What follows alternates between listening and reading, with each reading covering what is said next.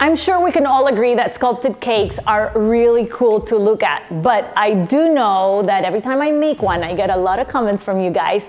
Not so happy with the amount of wasted cake that happens from sculpting cakes.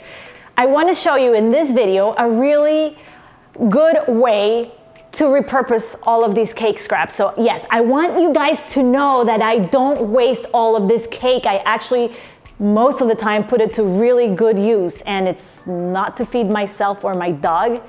It's actually to make the cake look better. So check this out. Because today, the key to the success of this cake is all in the scraps. So I am just gonna carve away, and then I'm gonna crumb coat this cake so that it doesn't dry out.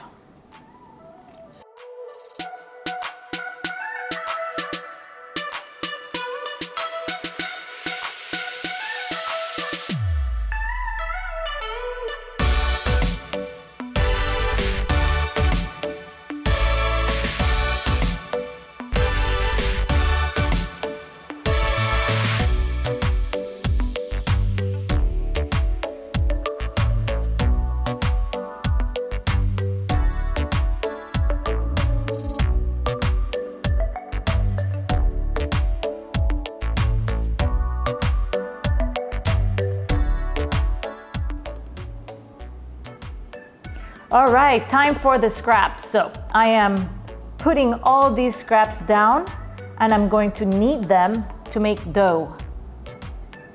The reason this is working so well is because I actually have buttercream mixed in with the cake, so it is all gonna come together really nicely.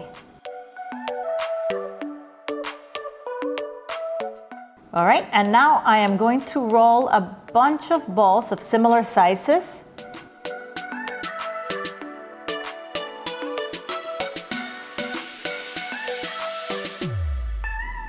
Which is super easy to do because the dough is not cold and easy to work with. And now I'm going to cut these in half for the most part, and I'm going to just attach them to my cake. These are the bubbles in the bubble bath.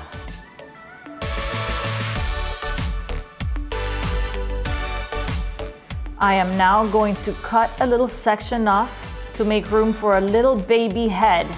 Yes, because this bathtub is full of bubbles because there's a little baby taking a bath in it. So we gotta make room for him.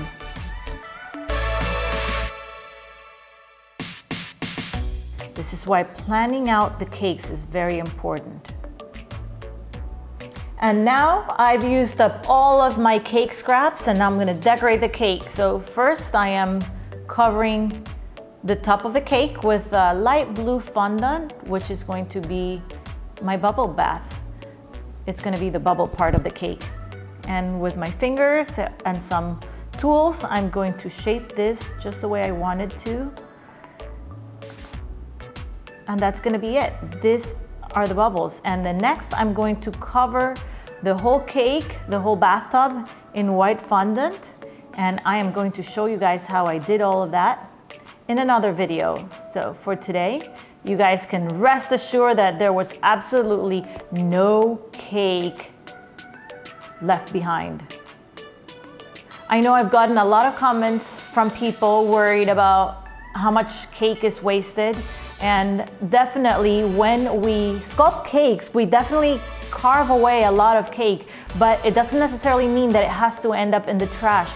As we are sculpting cakes, there's also parts that need to be added back onto the cake, and some people can do that using fondant. I choose to use my cake scraps for it. Not only does it taste delicious, but you are saving the cake scraps. So it's a really good way to put them to use. Okay, this is it. This is it for the cake scraps today. I actually hardly ever let my cake scraps go to waste, and I'm sure a lot of you guys don't either, and I would love to know what you guys are doing with your cake scraps. So please let me know, leave me a comment below and share with me some of your ideas. I am actually going to release a video showing you guys how I made this whole bathtub cake from beginning to end. And if you guys stay tuned, you will see that video come up at some point in the future. Okay, thank you guys so much for watching. Don't forget to subscribe to my channel if you haven't done so yet. Hit that thumbs up and share my video. Thank you. Almost there. Almost there. Bye.